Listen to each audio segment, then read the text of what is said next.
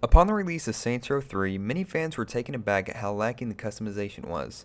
Even more, fans were left disappointed when they found that there were just a mere 7 additional outfits that they could unlock. But are there more outfits that can be unlocked? Well, according to a myth going around video game message boards, there are in fact a few more different outfits that can be unlocked. That is, if you meet the certain requirements. According to the myth, you need to have what is called a true 100% game. Just having a game that says you have 100% isn't enough. You need to also complete every activity in the Saints book as well. After that, buy every piece of clothing possible and you'll get a message that says New Clothing Unlocked, where you'll then be able to purchase 6 new outfits. 2 of these include the firefighter outfit and the hot dog suit, as seen here in these screenshots as proof. But is it possible?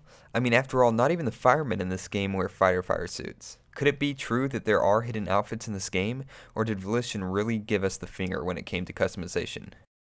Well, after getting the so-called true 100% and buying every piece of clothing in the game, there was no message. So I pretty much just wasted 2 days of my fucking life. But what about the screenshots? Well, the firefighter suit actually comes from a preview of the game before it was released, and even the developer himself says you'll be able to dress up as a fireman, but for reasons unknown, it was cut from the final game. And as for the hot dog suit, that's just from Saints Row 2. Yeah, I probably should have known that.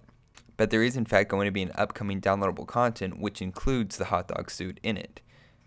So the final verdict of this myth is it's completely false.